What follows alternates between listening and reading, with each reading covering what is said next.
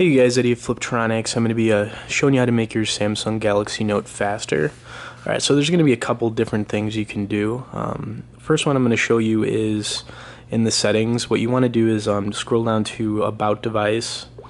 Then you want to go to where it says Build Number.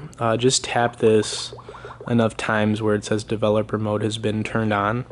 Once you do that, go back and you'll see the developer options.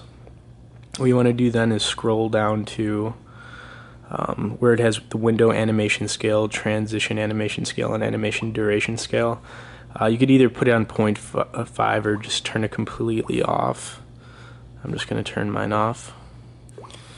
Alright, once you do that, basically what that's going to do is make going to your home screen a lot faster, so there's not going to be as much lag at all as compared to before.